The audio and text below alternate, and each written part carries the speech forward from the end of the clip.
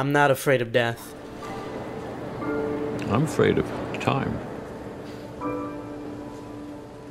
Time seems to move so slow, so we're left confused when we realize how much time has actually passed. The strangest feeling is going to sleep and waking up like no time has passed at all. Could have been 8 hours, 15 minutes, it all feels the same. Don't forget that, because today I want to convince you that you actually can go back to the past. And this isn't a play on words, purely physics. You might appreciate this video, or you might call it deranged.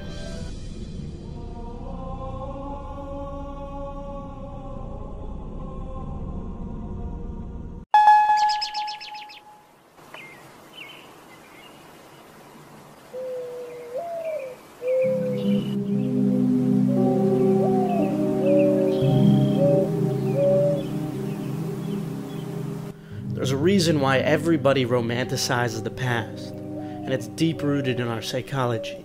Today, I want to share this with you, and how you could use it to not only manipulate others, but to manipulate your own mind to live a happier life.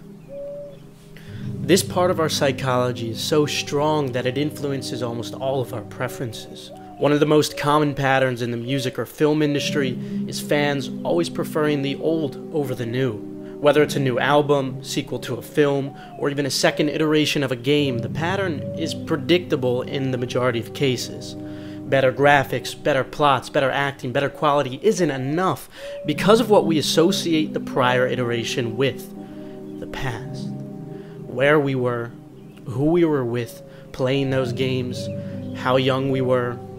In some cases, new iterations can be preferred, but every aspect needs to not just be better, but exponentially better than the prior. The new iteration isn't just competing with the old, it's competing with the old combined with everything you associated with your experience with the old. But why is the old and the past always associated with better?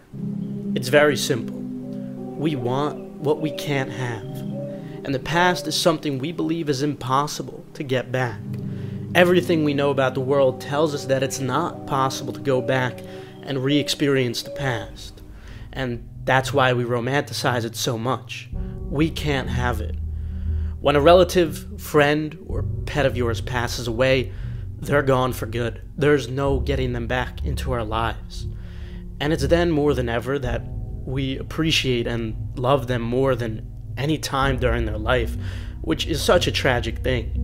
While you still can, try to spend some quality time with your parents or your friends and remind them of how much you love them, because you'll give everything just for one more chance to, but only once they're gone. And that's if you still have a chance, because it's not a matter of if, it's a matter of when. You're not a bad person for taking people's existence for granted. This is simply human nature. We're all like this. We're all like this. It's not until you know for sure that somebody's gone that you'd pay every last dollar just to see them one more time.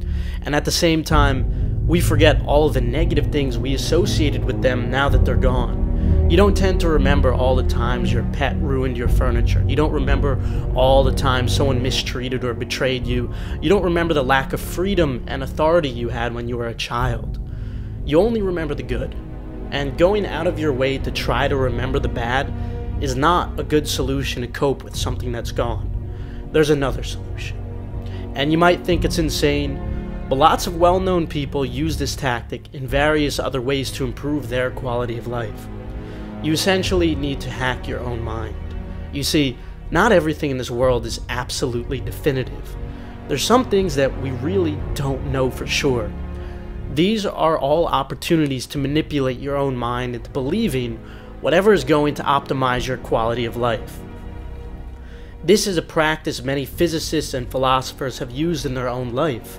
Einstein once said, "I believe in Spinoza's God, who reveals himself in the orderly harmony of what exists, not in a God who concerns himself with fates and actions of human beings."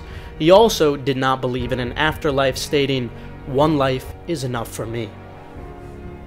Whether you like the guy or not, Andrew Tate actually summed this practice up very well when discussing I don't accept that paradigm. I don't believe in it. I believe that I can fix this myself. I believe if I change my reality and create an experience of life that I am absolutely not really satisfied by, I will no longer feel. You will cure most of your own problems. Take two men, put them in two individual haunted houses. One believes in ghosts, one doesn't. There's a loud noise in the night. The one who believes in ghosts wakes up and is paranoid, is afraid, can't sleep, is sitting in the corner of the room shaking. The one who doesn't believe in ghosts goes back to sleep. It is the belief in the ghost which punishes him, not the ghost itself. If you do not believe in it, you can never be depressed. That's why I don't believe in it. And to go into a broader point about all of that, I don't even give a shit if I'm wrong. Because I've adopted a mental model that makes me ultimately and utterly competitive in all realms of human endeavor. And if by me not believing in depression, I am better at fighting the idea of being, if I am better at making myself feel happier, if I am better at regulating my emotions by not believing in an idea, then I'll continue to stay wrong. I do not believe in things that take power away from me. I believe in things that make me more powerful. The key takeaway is his acknowledgement of the fact that he might be wrong. He's not arguing about science. He's simply choosing to believe in what will make him most competitive in life. And in the same way, if you were to hack your mind and convince yourself that you really could go back in the past, relive those childhood memories, say I love you to your mother and father again, and you truly believed it, then suddenly you'd be free. But how in the world can any sane, rational, and fairly intelligent individual convince themselves of such an irrational thought? Introducing the art of synthesizing theories. There's lots of completely reasonable theories in physics, while not fully proven, are certainly very realistic and believable. However, if you synthesize multiple of these theories together, you can come to some pretty bizarre conclusions.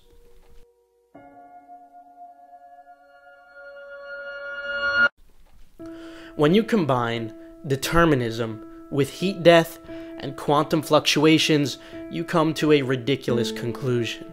Following heat death, once the universe has reached a maximum state of entropy, all that is left is quantum fluctuations. And with infinite time, by law, all possibilities will inevitably eventually happen. And one quantum fluctuation that will happen with infinite time is the same Big Bang that started this universe's deterministic cycle billions of years ago. And I hope you didn't forget that whether you're sleeping for 8 hours or 15 minutes, it all seems to feel the same. You won't be conscious during this period.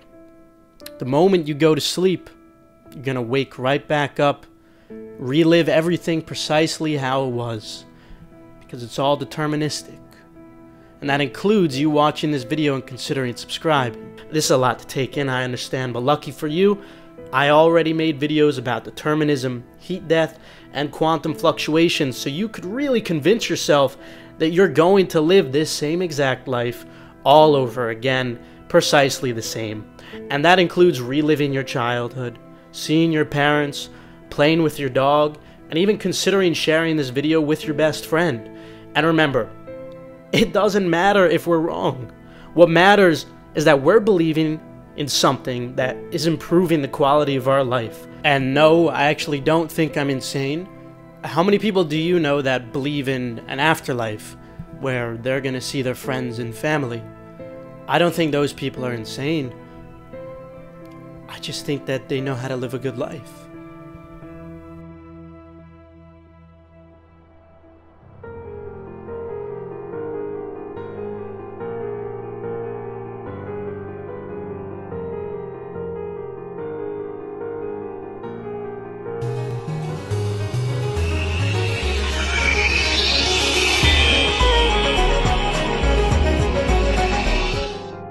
When the universe restarts, the real question is it going to be you or just a copy of your consciousness?